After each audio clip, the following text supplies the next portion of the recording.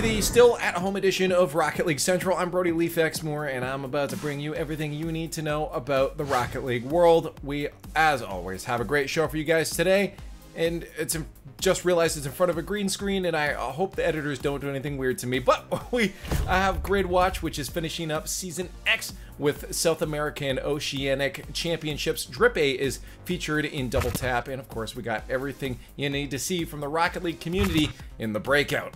Some awesome news just for Rocket League esports. The main Rocket League channel was the second most viewed Twitch channel during the RLCS Season X Championship week. Rocket League is only getting bigger and bigger and bigger, and for all of us that were in it at the beginning, we have to say, I told you so. And I don't think it's anywhere near the top it's gonna be. But moving on, EU and NA weren't the only regions that finished up this month.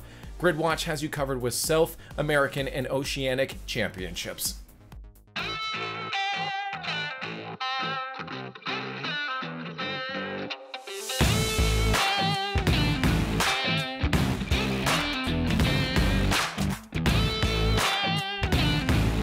The Season X Championships are over and done. But before we move on to mid-season madness, let's take a look at how Oceania and South America capped off their respective finals. Both regions saw intense rivalries dominate Season X, and in both cases, those rivalries came to an explosive end in these exciting championship series. While North America and Europe had more teams, therefore a bigger bracket, Oceania and South America only had two. So it was a best of 7, best of 3, for all the glory. Brazil is without a doubt the powerhouse of the South American Rocket League scene. A Brazilian team has won the regional finals every single season without fail ever since South America became an officially recognized RLCS region. That's why it came as such a surprise when True Neutral rose to prominence in Season X, comprised of 2 Argentine players and a Chilean player. True Neutral sought to finally challenge Brazil's South American throne. TN were the favorites to win going into the championship, but of course they first had to overcome their season-long rivals, Furia, a trio of bombastic Brazilians hoping to keep the streak going. The first series was definitively in True Neutral's favor, while Furia scooped up the first 2 games. TN's decisive scoreline and courageous carballing won them the next 4 games straight. Tander,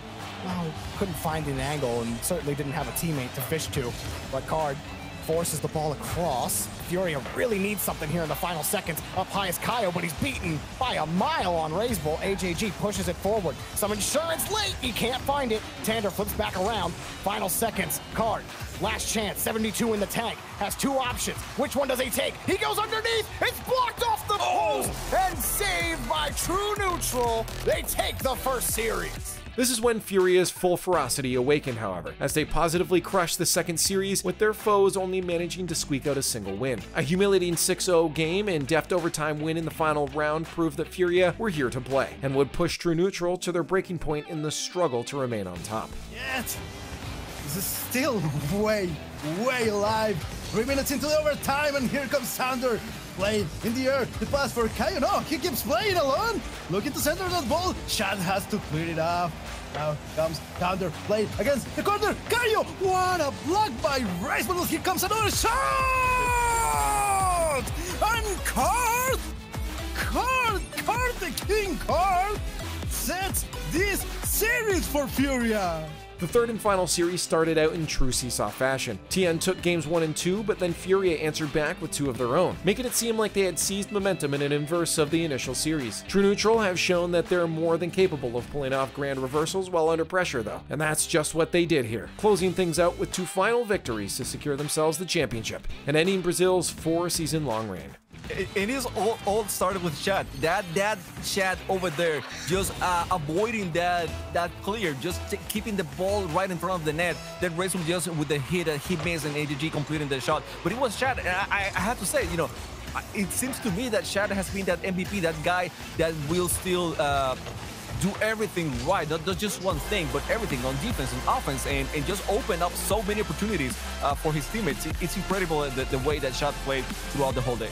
Oceania's rival, on the other hand, was much more personal. The championship match was Ground Zero Gaming versus the unsponsored Cringe Society. But anyone who's kept an eye on the region knows that it was really a battle between GZ's Torsos and CS's Drip A. The two had been teammates for the majority of their competitive career, founding Cringe Society together way back in 2016. Their age-old partnership would terminate midway through the fall split, however, as Torsos left Cringe Society for Ground Zero, picking up numerous regional wins in the process. Thus, this last major was a very big deal to both teams and both players. Ground Zero had been the heir apparent to Oceania for the majority of Season X, which is why it shattered expectations when Cringe Society ran away with the first series 4-2, securing an early advantage in a competition most expected GZ to have in the bag. And what a start to the day that we're having. We were a little bit worried that it might be a bit boring here, CJ. 100%. You know, I was thinking of going back to bed after a little quick 4-0, 4-0 sort of number here. But to Cringe Society's credit, they're going to be keeping me up for a while longer. This could be a little goal from Amphis just to show off a little bit. No, that pretty much sums up the series because Yummy, I'd say that he hits that 9 times out of 10 any other game. Yeah, he's very, very accurate with his doubles off the backboard, but it doesn't matter. Cringe Society. Unfortunately, this momentum would not persist. Ground Zero put the pedal to the metal in the second series, only allowing enough leeway for Cringe Society to squeak out a solitary win. Their commanding 7-2 victory in the opening game was practically a declaration of war, and Cringe Society only had one last chance to turn things around. They're not going to be in defense, they're not going to be pressured at that 0-second mark, and that's a great 50 by Express that will allow them to even score a goal. And there we go, Ground Zero takes series number 2. Huge game coming out there from Ground Zero. It's just a little bit of an unfortunate ending there. Amphis just putting a nail in the coffin, nailing the nail on the head, Yummy, as we like to say there. Just putting that one away, and Ground Zero. But the miracle never happened. In fact, Ground Zero went even harder in the final series, securing a clean sweep without even giving away a single round. If nothing else, GZ's utter dominance in the latter stage of the championship was an excellent showcase of both their excellent teamwork, yet also individual strength, qualities necessary for asserting Ground Zero as the best team in the region. Chance as well. You can see both teams very nervous in these final seconds. Really slowing that one down. There's only 16 seconds left. Any slowdown is advantage here for Ground Zero as 10 seconds rings. Amphis going to keep it away from one. Just solo rocking down the clock. Another shot on target as Drippe, the last hope here for Cringe Society. Is he going to be able to get it all the way to the other end? He can't! Ground Zero do it! They take the last game and they take the championship. And that's it. Season X was an incredible showing from all regions, but everyone's still waiting with bated breath for international competition to resume so we can see who truly stands at the apex of the Rocket League world. Here's to Season X and all the seasons yet to come.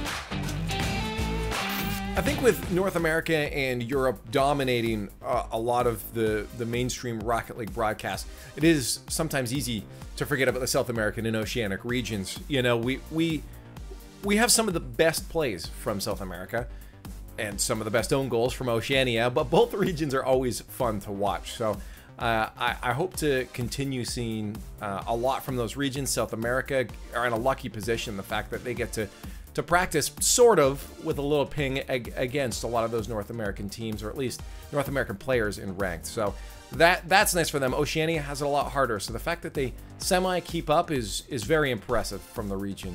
But like I said last week, this season was a grind, but it was a very, very important grind for Rocket League esports in general. I think Season X was the turning point. It was that pivotal moment in our esport that shows, hey, we got some great ideas and it's only uphill from here. So I'm excited to see what the future holds. With that being said, let's check out some of those awesome plays over Season X in this week's edition of Hot Shots.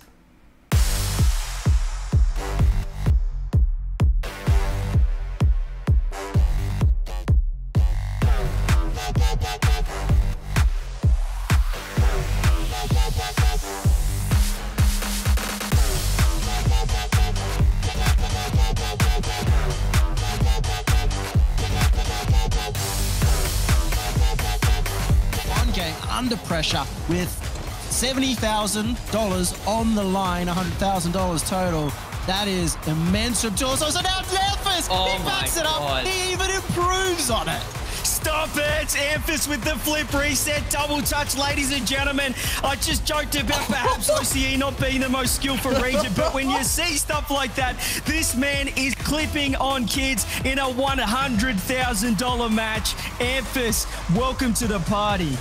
Just beautiful. I don't know how these guys do it. It's hard enough to do that in free play, let alone against the best players in OCE in the most important match. They have to play another one. They're just running away with this. Another double. Amphis over to Torsos, and I can't believe he goes to the pass back.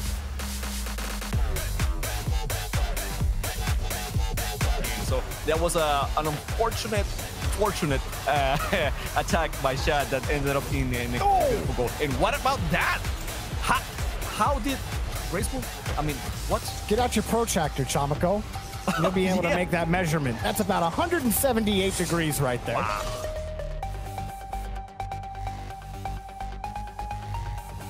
Time after time, sometimes, well, the crossbar just says no, but in this case, Chad was able to get it, and whenever you're able to put it over there, is so difficult, so hard to save. And oh my God, what a pass now! And AJG beautifully placed. Again, that was an open net. I'm talking about AJG's position of waiting for that ball and being able to connect. They put AJG back in a tough spot to try to make that save happen. Shad, though, making up for it here. What a shot, Shad! The monster! How? I don't have any words. How he find that angle? I mean.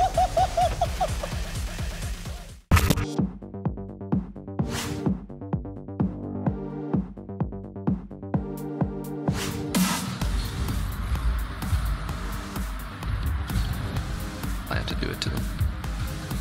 Scores, I'll suck your toes. Okay. Oh my god. Oh my god. Yes. I gave him the motivation of life. He nasty with it. That was dirty. Oh dear. You're welcome for the motivation.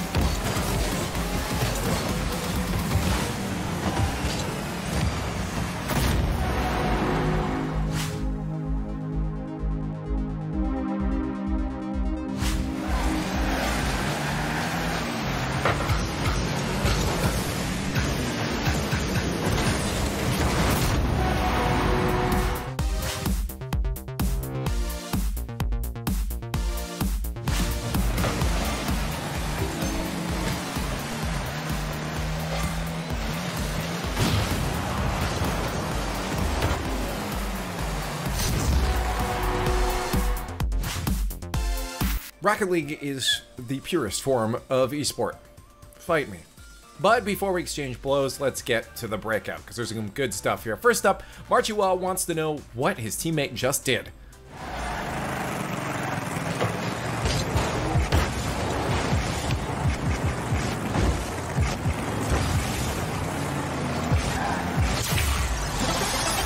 Well, if you're asking, then that was probably a smurf in your game, because that, my friends, was ground to air dribble, flip reset, musty flick. And that's not easy to ever do. So you got lucky having that person on your team. Next up, though, After Adhesiveness tells a better love story than Twilight.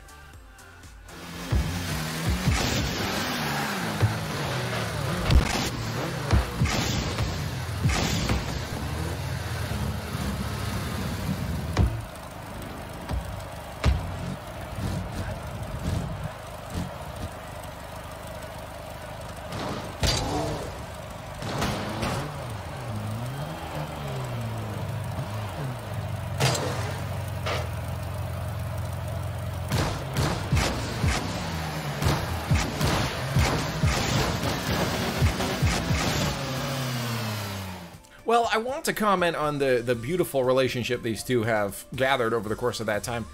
I do question why that player stayed in the match. It must have actually been true love. Moving on, though, Vuxi tells us a story about helping friends rank up.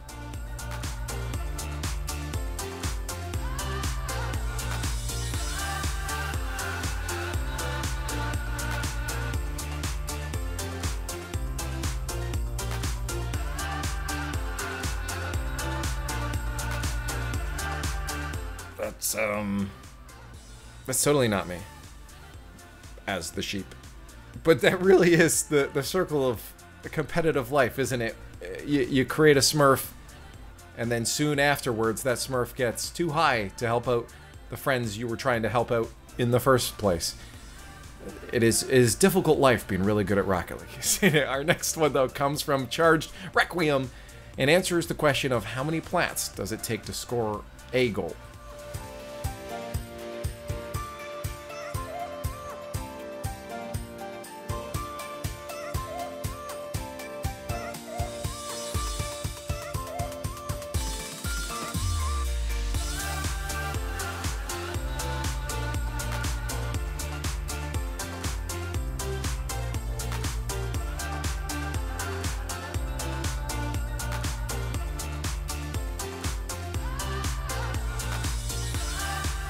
So the answer is yes, and it's usually not on the net you were trying for.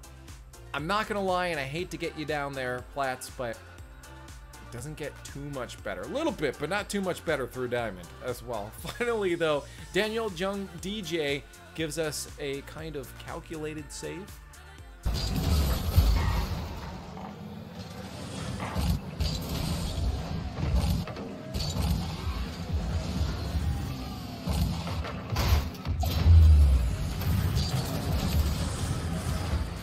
I'm not quite sure that qualifies for That's So Calculated, because it was totally calculated, right? Only not real calculated ones get in that.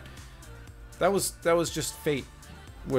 I've saved way too many that way, in all honesty. Let's move on. Up next, it's all about Drip A in Double Tap. The Rocket League community has no shortage of trailblazers, intrepid players who go where none have gone before to innovate and open new doors for others the world over. A brilliant example of such a player is the recently retired Oceanic legend Drip A, who over the course of his storied career accomplished a great many things and helped Australia get a foothold in the RLCS. But as with all stories, first we have to start at the beginning. The genesis of Drip A's competitive career was the formation of Cringe Society, a squad composed of Aussie players Torsos, Jake the Tyrant, and the man himself. The trio placed first in an ESL qualifier event, and mere days later were acquired by Alpha Sydney, a now defunct esports org who sheltered the team for their first official year of competition. Under Alpha Sydney, Drip A and Co managed to qualify for the RLCS Season 3 World Championship, the first season in which Oceania was recognized as an official region. While they didn't make it far, falling to the leftovers in the lower bracket after winning just one match prior, making it to LAN in your first year as a serious competitor is no small feat, and it was far from the last time that Drip A would stand tall on the world stage. Showing up in style here against the Canadians as they pull this one off. The desk predicted it correctly. The favorites are going to be the winners here as Alpha Sydney, it counts down, it hits the final second, and the ball, it's just got a touch. Alpha Sydney's done what nobody thought they could, and they took it to Canada. OCE shows up immediately. Nerves out the window. They played how they needed. Incredibly fast-paced, incredibly mechanically skilled. It was an absolute thrill to be able to cast these guys for the first time on such a big stage. Alpha Sydney would disband not after long, but the Aussie legend was quickly scooped up by Chiefs Esports Club, the team for which Drip A would spend the majority of his career. The team's unparalleled regional track record would yet again secure them a spot in a World Finals, where they would defeat future superstars NRG. One goal every 5 seconds, almost an RLCS impossibility. And with 10 seconds left, another player with Drip A will confirm the biggest upset in RLCS history. They couldn't do it yesterday against G2, but today the Chiefs will do it against the former Kings of the North. NRG are out. The Chiefs winning this game number 5. You mentioned it before. Every game in this series going back and forth. Season 5 was Drip A's qualification hat trick, for the third time in as many years as he was headed to the LAN, and this time defeated Evil Geniuses in a bit of a spooky foreshadowing. In the following season, Chief Esports Club made it the closest they'd ever been to tasting the gold, finishing an impressive 4th place at the World Championship. All of a sudden, there's life for this Chiefs team, and they're struggling to deal with it.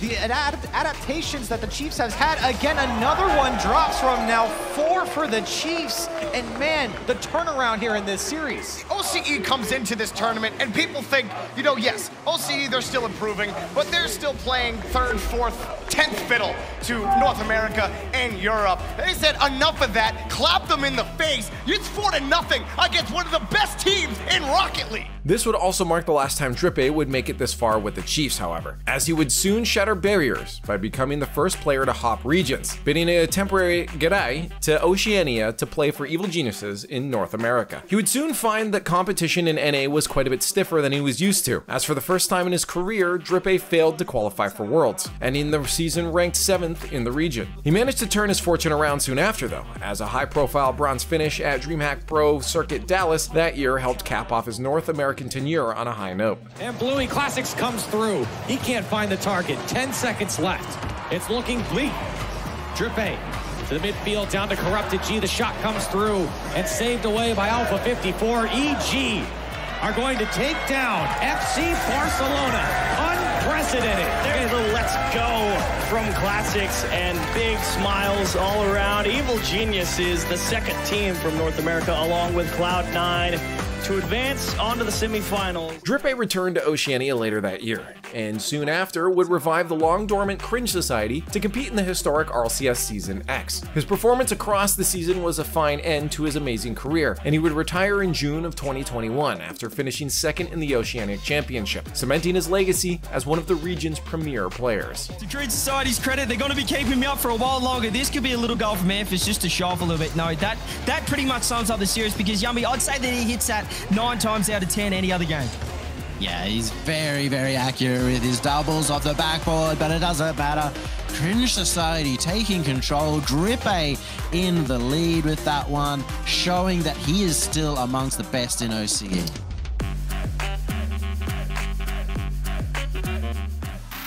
You know, it really is interesting too, because as much as we want to always promote these other regions, you know, some regions are less equal in terms of skill than other regions, and Oceania definitely has had troubles keeping up, but Drippe was one of those players that felt like, you know, he can break that barrier, and it showed by great placings at World Championships, and it's very sad to see him go. It is very sad to see a player of this legendary status, a player that has managed to keep up, be off the radar now and done. So I would have liked to see him keep going, but you gotta call it quits at some point, I suppose. So to Drippe, good luck in the future. But that is all the time we have for today. You can check out more of our content, you know it, on YouTube and of course on Twitter at Squad State. Thank you guys so much for watching, and for a little overtime action, here is your weekly Backfire.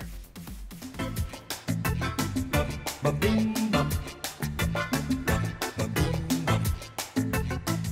bum, bum, bum.